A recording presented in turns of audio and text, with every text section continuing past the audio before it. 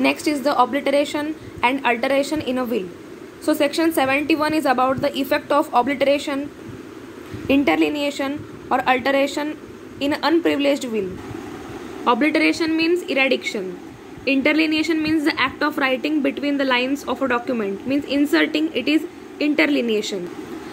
Alteration means the action or a process of altering or being altered, change or adjustment. Obliteration means eradication. Interlineation means inserting, and alteration means change or adjustment. Section 71 is about the effect of obliteration, interlineation or the alteration in an unprivileged will.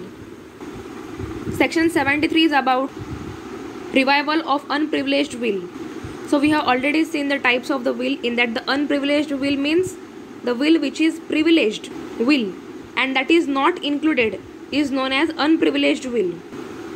If an unprivileged will is once revoked, then it can be revived only by re-execution or by the codicil properly executed in the intention to be revived it.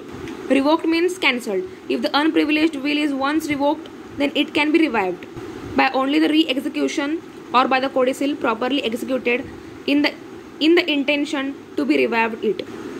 If the will is partly revoked or wholly revoked or revived, then such revival operate only at the extent of the last revoke, and the whole will is intended to be revived. Unprivileged will means those are not privileged will.